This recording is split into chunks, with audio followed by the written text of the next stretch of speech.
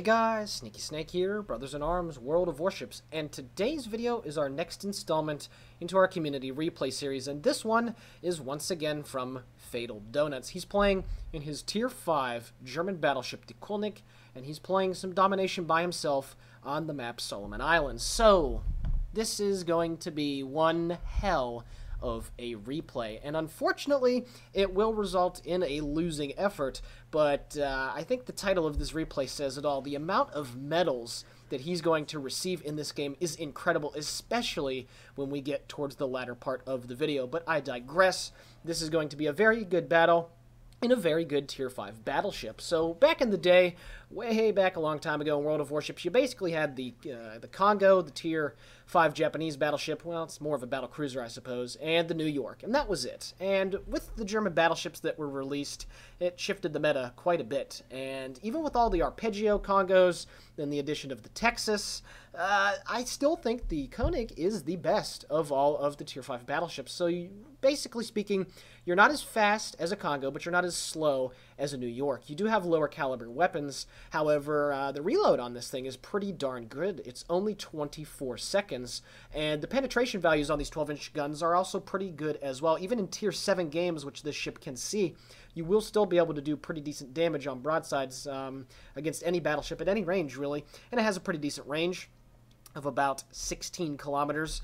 It also has pretty decent AA when it has the fully upgraded hull. Obviously, in real life, the Konig was used by the Imperial German Navy in World War I, and it did not see service in World War II for obvious reasons. But in-game, of course, it has the B hull, and it's pretty good AA. It's not bad. Obviously, he's going up against a Langley in this game, so he shouldn't really have too much issues shooting down planes, as he's looking for his first shot here at the V-170, the Tier 4 German destroyer.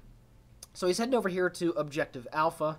On domination, I personally like to go up towards C. However, if you do get the crappy end of the draw and you spawn more towards what would be the western side of the map looking at it, then yeah, you kind of forced down to go down here. However, most of the enemy team is going to make their way down here, so he's going to have his hands tied full here at the beginning of the game. Now, the Isakaze in front of him does pop a smoke screen, so he's going to take full advantage of that. Now, the thing about the König is that it's finally the first German battleship on the line to have all of its guns mounted on the center line. So at the moment, he is castrating 60% of his firepower just using his forward two guns, but it doesn't matter. 2 of the 4 shells hit and gets a Citadel on the Emerald. Those British mid-tier light cruisers, you look at them the wrong way and they take Citadels. So he's going to continue to take advantage of the Isakaze smokescreen here. The Japanese smokescreens obviously last the least amount of all the nations in the game so far, but it's still good nonetheless. So a good play by the Isakaze. Very nice indeed. He's now looking for another shot here on the Emerald. Unfortunately, I don't think he recognized that he did a hard turn to port right there, so his forward 2 guns do miss. However, he is able to take care of the base, gets the assisted base capture, and you can see that the majority of the enemy fleet is coming down here. There's the Miyogi, the Emerald, a Nassau, an Omaha. There's a Nikolai coming down here as well, that OP Russian monster. And even though it's Tier 4, he'll have his hands full with that ship trying to take it out. So he has to be careful. He's looking now for the killing shot here on the Emerald. The shell's flying in. 1 penetrates just rear of the second funnel. Gets another Citadel, number 2. First blood secured. 14,000 damage done. Very, very good stuff. Now, that Emerald, however, even though he died, did manage to lay down a wide spread of torpedoes. And unfortunately, the Omaha and the Furutaka are about to run right into them. So, yeah, there's all these torpedoes coming in. And it was something that I didn't catch on, actually, when I first watched the replay, as his 2 forward guns miss the wicks. Both torpedo salvos slam home, and he picks up 4 medals after he croaked it. And right there, Donuts is able to pick up his second kill of the game, gets a close quarters expert, so he's already picked up 2 of them as he swings the rest of his guns to bear on the enemy Miyogi. So a very, very crazy start here to the beginning of this game. Multiple enemy ships down here and friendlies have been taken out by just swarms of torpedoes and gunfire. So it's this is why I like the lower tiers for battleship gameplay, to be honest, and even the mid tiers too, because you get a lot more, or I should say, you get a lot less passive gameplay down here, and this is certainly some good cinematic stuff if you're into that sort of thing. So about 20,000 damage done. The score is 254 to 367 at this point. The enemy team has captured Objective Charlie. His team has captured Objective Alpha, and Bravo is still being contested. Now, the Konig, one thing about it, now I don't know for sure if he has a secondary build, but these guns can reach out to over 6 kilometers, which, quite frankly, for mid-tier gameplay is fantastic. on your battleships. And he has started a couple of fires, and I believe it was the Nassau that was trying to turn back away from him. Manages 6,300 damage done on the enemy Myogi there with his 2 forward guns. And as you can see here, he sets yet another fire with his secondaries as he continues to rack in the damage up to 34. And another fire set. These German secondaries are really good. Obviously, the high tiers like Bismarck, Friedrich the Grosse, and Grosse Kurfürst are known for them, but they're still getting the job done here on the Konig. Continues to pelt more broadsides into this Myogi. Now, you can see here, this is probably the only bad part about these guns, is that if you were on something like a Texas or a New York or a Congo, chances are you probably would have citadelled that Myogi at least once and done much more damage. These 12-inch guns are certainly the definition of dealing damage in short spurts, but not necessarily outright nuking stuff. Either way, he continues to shoot more of his guns. Unfortunately, he was surprised by the Langley's torpedo planes who came over, and one of the downsides about the Konig is that it has a very pathetic torpedo belt.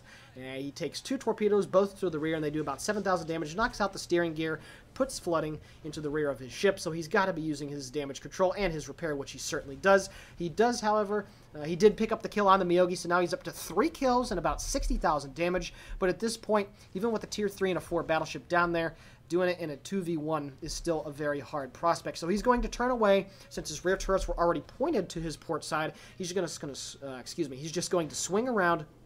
He's going to use his rear turrets to do more of the damage, and it is very similar to the higher tier German cruisers where you have a lot of your firepower to the rear like Nuremberg and Rune, so it makes kiting away certainly a staple of not just the cruiser but also the battleship gameplay as well.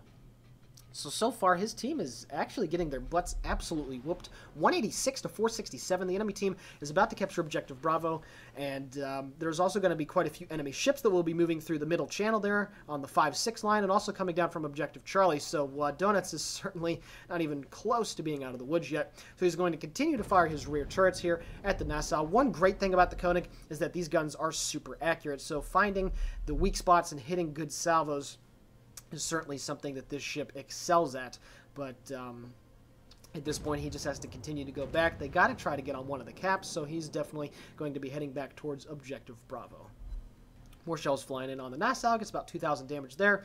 He's also looking for shots here on the Nikolai too, at least giving pause and taking a look-see to see where he is at. The Nikolai, however, is dealing with his 2 friendly battleships that are just off his starboard rear quarter, so he figures, okay, I can leave my teammates to take care of that stuff. Shouldn't be too much of an issue. We'll check back on that in a little bit. At this point, an Iwaki Alpha. Wow, that's a blast from the past. That ship, if I'm not mistaken, please correct me, was definitely part of the beta, and I believe was an alpha test reward because it's Iwaki Alpha. So this thing has been around for quite some time. So seeing one of those ships is indeed very, very rare. And he's going to go forward and try to get a close-range torpedo attack. Donuts continues to shoot more shells at this Iwaki Alpha. Unfortunately, most of the shells that are hitting him are over-penetrating. And now more Langley torpedo bombers are incoming on his position. But like I said, the AA on the Konig, at least fully upgraded, is actually pretty well. And his secondaries are opening up indeed. So it shouldn't be too much of an issue for him to get out of this sticky situation. He continues to shoot more. A shell just impacts behind the 3rd funnel on the Alpha. Picks up his 4th kill of the game with yet another Citadel, the 3rd one of the game. He pulls in hard to port to get away from the enemy torpedo attack. He managed to shoot down the entire squadron, and now his AA is opening up on the torpedo planes that are off to his rear as he continues to turn to his port side. Obviously, the Iwaki Alpha has pretty good torpedoes, so he has to continue to turn, and it just so happens that he's going to squeeze himself through just another little gap once again, so very good dodge in there by Fatal Donuts. His AA continues to open up. He's shot down 17 planes thus far. There's only one more torpedo bomber to take care of, and he certainly does for plane number 18. So very, very good stuff right there. Turning away from the torpedo planes, not presenting yourself a good target, making them fly around to get to a good site and a good spot. And he certainly was able to do that. So very good there by Fatal Donuts. Unfortunately, though, the scores continue to go in the favor of the enemy. 299 to 585. They've lost yet another friendly ship. It's only him and 2 other battleships, of course, along with the aircraft carrier that's over in J10. But that Nikolai over there is doing pretty good work on his friendly battleship. So at this point, he has a 1 versus 3. He's got a Wyoming, and then he's got a New York and an Omaha off to his starboard side. So we'll see how Donuts is able to handle it. He still has 2 charges on his his repair consumable coming up, so he certainly can still tank. One thing I forgot to mention about the Konig is that, very similar to all the German battleships on the line, quite frankly, it has extremely good armor protection, and while it doesn't have the raw thickness in the side of the armor, it has very good barbettes, and it seems to have that spaced armor where shells just do not do those ridiculous salvos. Citadeling one of these things is all but impossible, to be honest with you. Donuts now continues to turn to port because, of course, when there's only one plane that needs to be shot down, he's able to get it off before his torpedo off, that is, before his AA takes care of it. Plane number 19. I suppose that Langley should probably stop shooting at him. He gets his forward guns out here at the Wyoming, gets a pretty decent salvo in. The Wyoming's bow armor is very pedestrian. I think it's like 14 or 15 millimeters, so you can even have these 12-inch guns go right through the front without too much of an issue. However, unfortunately for Donuts, he's got the Omaha now coming in on a charge, and he's trying to get around the island to get out of the way of the New York's guns. The New York does have a much longer reload, and he successfully does so. So while he's advancing now towards the Wyoming, he's going to swing his guns in towards the Omaha and see what he can do. And here is going to be probably another example of where these 12-inch guns can sometimes screw you over. He's got a full broadside on this Omaha. He's going to have a couple shells go right through the front, and he doesn't get a Citadel 1 overpen right there. Looking for his forward guns now. He aims a little bit too far to the left side on his screen, and now all of a sudden he's about to pull an Hotzer and run aground, so he's got to be very careful. So he's going to cut the power to the engines immediately and start swinging his ship around to the starboard side. Picks up the Confederate, his third medal of the game, so very good stuff right there.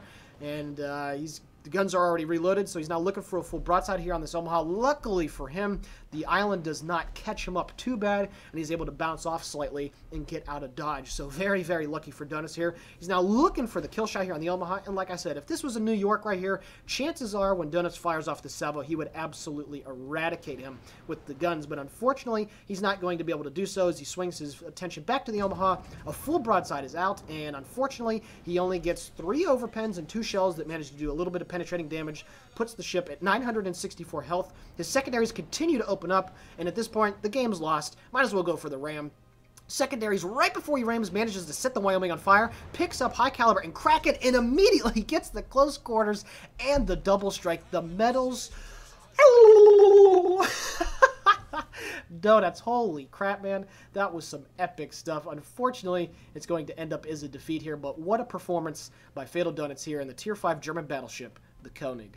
Alrighty guys, taking a look now at the post-battle results. 320,000 credits received, just over 3,000 total XP earned. Confederate, Double Strike, 2 Close Quarters Experts, First Blood, Kraken Unleashed, High Caliber, the bling is real. 138,000 damage done off of 3 Citadels and 37 target hits. 19 planes shot down from the Langley. 6 enemy ships sent to the bottom of the ocean. 78 target hits with his secondaries and 1 assisted base capture. Taking a look at the team score, 1,198 base XP. He came, if he was on the enemy team, in 3rd place. So a very, very awesome performance by Donuts here in his Konig. So with that being said, guys, I really hope you enjoyed this replay. Please consider giving the video a like, commenting on it, even giving us a subscription. All of it is fine and dandy. With that being said, the Sneaky Snake here for Brothers in Arms World of Warships signing off. Guys, have a great day.